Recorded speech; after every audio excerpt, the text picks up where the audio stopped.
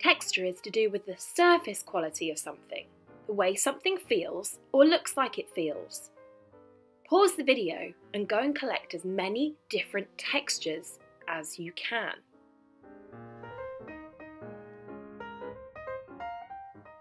Do you remember how we explored texture with our paper weaving? Now we're going to explore it, but using crayon rubbing instead. I had a good rummage around my house, and these are the different things I found.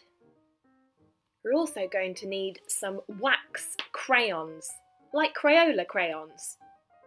Make sure that if it's covered in paper, that you take the paper off. You'll find out why in a minute. Clear your working space and make sure you have a few pieces of paper ready to hand. The best kind of paper is office paper, just the regular stuff you find. Take your first textured object. Mine is a sieve. Lay your paper tightly over the top and then begin to rub the crayon over the top, but make sure the crayon is flat against the paper. This is a 3D object, so it's a little bit tricky to rub around it, but I just need to make sure that I keep the crayon flat throughout the whole time.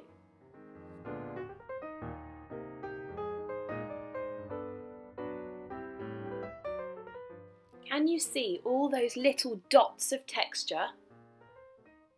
Okay, choose your next texture. I'm going to use this coaster. This is much easier because it is flat already. Lay your paper flat over the top, hold it down tightly and rub the crayon, making sure it's the side of the crayon that is rubbed onto the surface. You'll notice anything raised underneath the paper will start to show and you'll end up with a pattern. This time I'm using a large colander. Let's see what happens when I rub over the bottom of the colander. Something a little bit unexpected. I was expecting to see circles, but instead it has picked up the shape on the bottom, which is a cross. It's interesting either way. So, in order to get these circles, I'm having to lay my paper over the side of the colander and making sure that my crayon is flat. So I'm not using the tip of the crayon, I'm using the side of the crayon and I'm rubbing over the top. This time I got circles.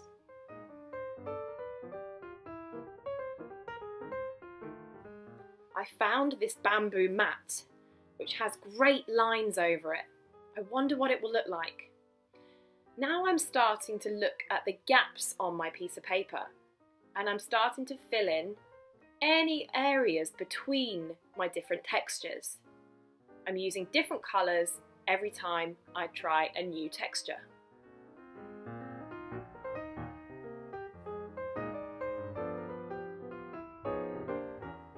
I like this texture, so I'm going to change my colour, change the layout of my paper and try again. I found a fan with some really interesting patterns on it. Let's see what happens.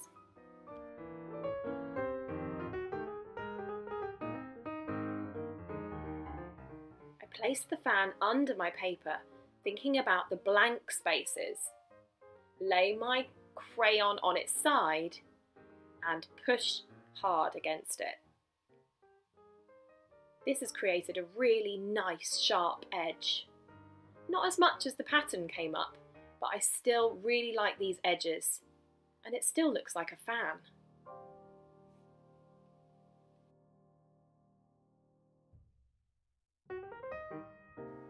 I found this leaf. It had already come off a plant, so I wanted to investigate what kind of texture this would make.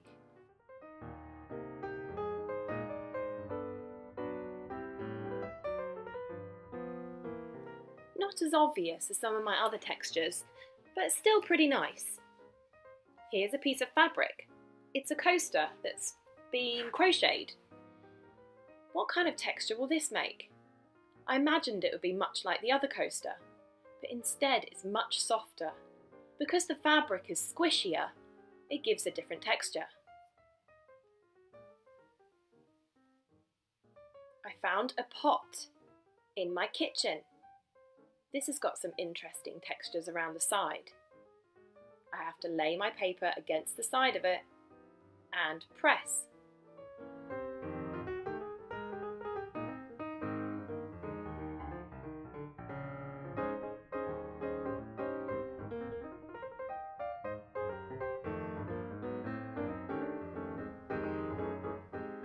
Let's see what this fabric does. I'm hoping that you'll see all the patterns of the knitting.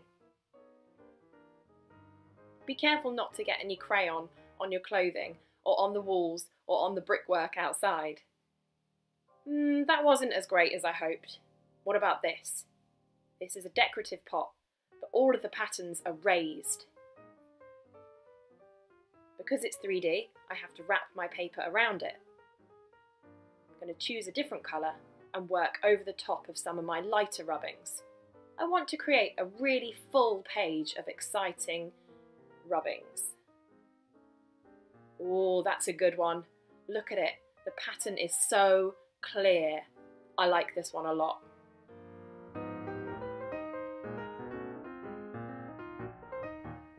In fact, I like it so much that I'm going to try it again. Don't be afraid to layer over your different marks. Here I have the fan pattern and I'm working over the top with this decorative pot. There's a gap up here. I need to find a new texture. Oh, I've used this fan already, but I haven't used this side.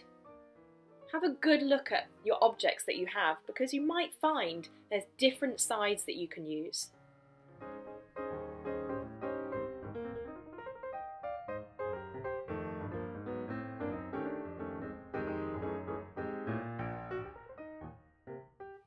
There's a gap just here, so I'm going to select a different colour.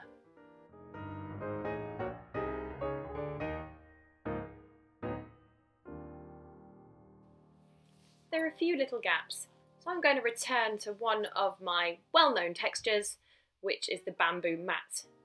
Choose a different colour and just fill in any really obvious gaps. I love this technique. I think it's a brilliant way of making really quality looking art. Imagine making that into a birthday card or a note to somebody or a gift tag. They'd love it. Or it could simply go in a frame and go up on your wall. You can keep going and having a look around your house, in the park for different textures. You can try brick walls, you can try wooden fences, you can try the floor, you can try the pathways, the pavements. There's really so much you can try. You could even try ripping up your rubbings and making a whole new image. You could use scissors to cut around them. You could colour them in. And you could create a whole scene.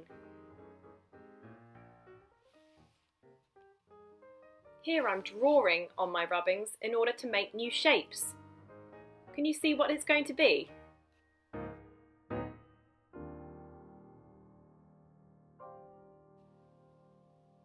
Use glue to stick all the pieces down.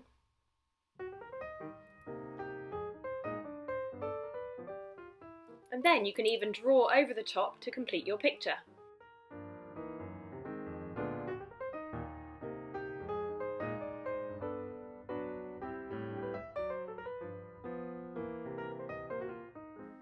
I hope you have loads of fun exploring texture through crayon rubbing. I'd love to see what you can make. And I hope I get to see you all very soon. Bye!